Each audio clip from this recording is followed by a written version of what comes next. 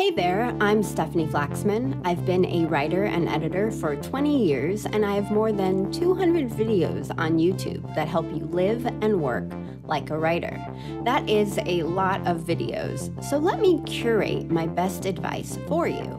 You can sign up for free exclusive updates at stefanieflaxman.com. I'll send you my top tips for new writers, plus other advice that works best in email rather than audio or video. It would be my pleasure to meet you at your inbox as your new writer consultant. Ready to join the club? Go to stefanieflaxman.com to sign up for free. And remember, I spell Stefanie with an F, not a PH. The proper spelling is on your screen right now. That is stefanieflaxman.com. I'll see you there. I did it. I officially swore off going to the coffee shop where the guy says, "No worries," instead of "you're welcome." And that is not the only reason why. I would really like to support this coffee shop that is local, that is independently owned. But there are multiple elements to the customer service experience there that is just so bad. Why would I give them my money? And I really think this is important for anything that you are experiencing. If you are lucky enough to choose where to spend your money, you don't have to spend it in places that give you bad experiences because they don't really care about what they offer. So in terms of product, the coffee that you get there, I've tried multiple different types of coffee drinks. It is completely comparable to Starbucks. There are other chain coffee shops and independent coffee shops that do coffee very well, that care about what they do and deliver a good experience. This independently owned coffee shop does not replicate that. And the product is not better than Starbucks. So at the core of this, they're not delivering something that is special. So that's reason enough not to go to someplace, not to do business with someone. But on top of that,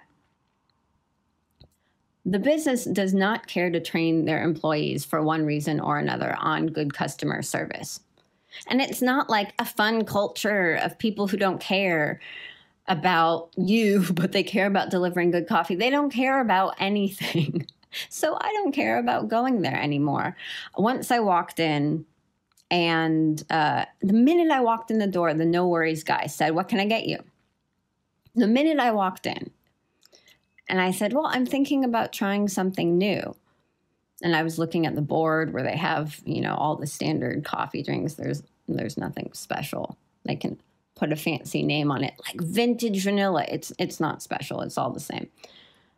And so I said, "I'm interested in trying something new." And the guy just stood there and stared at me.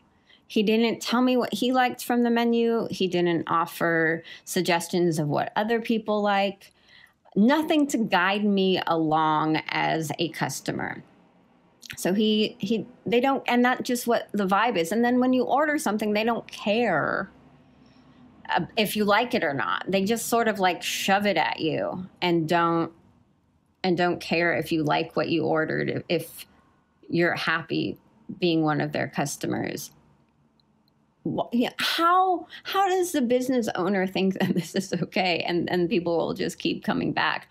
Again, when the core issue is the product isn't that good. It's not like, "Oh, the coffee's so amazing, they can get away with it." No, it's all the same. It's the same as Starbucks or worse, and more expensive.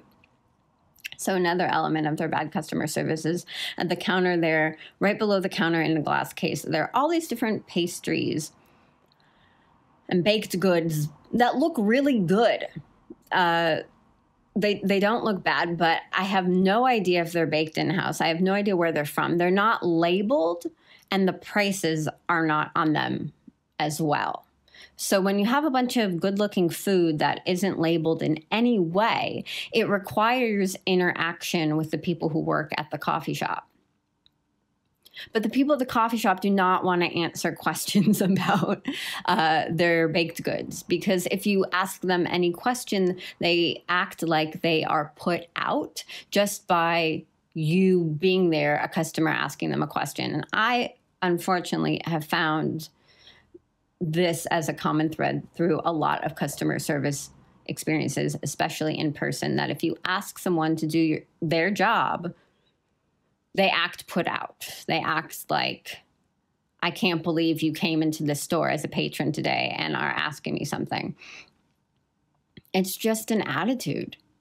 And I don't blame the person. I blame their place of employment for not training them to give customers a better experience. That the business doesn't realize that customers have a lot of choices and can go elsewhere, and they will if the store doesn't offer them something special. So I was looking at the baked goods the other day, the last day that I will ever set foot in that coffee shop. I was looking at the baked goods, and it was loud because they were running espresso machines, and I couldn't hear the woman behind the counter's answer when I asked.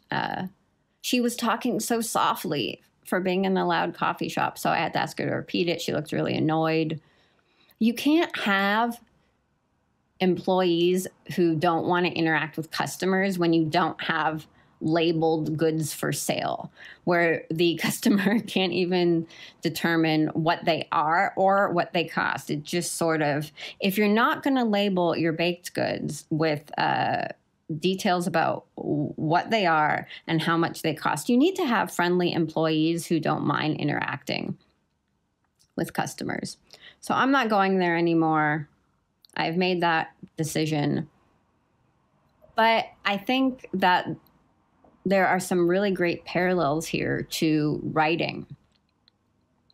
When writing is just information online, which is what you find in all of the junk content online, it's sort of like that experience at the coffee shop. The coffee shop is just giving you, proverbial information. I sell coffee. It's a product. My employees act like they don't want to be here. I'm not going to be super helpful. It's all just information. It's all just interchangeable with other coffee shops. And it's even worse than other coffee shops because chains like Phil's, the people who work there really care about coffee, and they care about your experience with the coffee that you purchase there. That is a chain doing it well, in my opinion. But when your writing is just information, it's bad customer service. It's saying, I'm not giving you a reason to keep reading. I'm not giving you a reason to stay here on this page to continue looking at these words that explain my message. I'm not giving you a reason to pay attention to me as a writer. When writing is just information, to me, it is like my experience at this coffee shop. It's nameless, it's sort of vague, general, interchangeable. But good writing could be like a coffee shop who hires people who really care about the product, who trains them to interact with their customers so that the customers have a good experience. So good writing has details, it has nuance. It has a reason to stick around and hear from this author because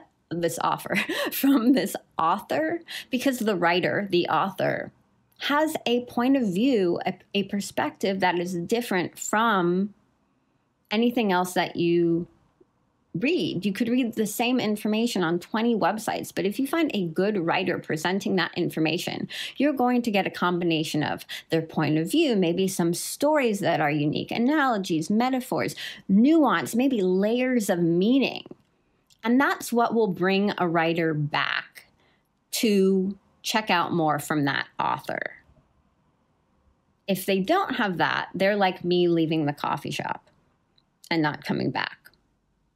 So in the comments below, let me know if you have any other observations about how bad writing is like bad customer service, and then go save the internet.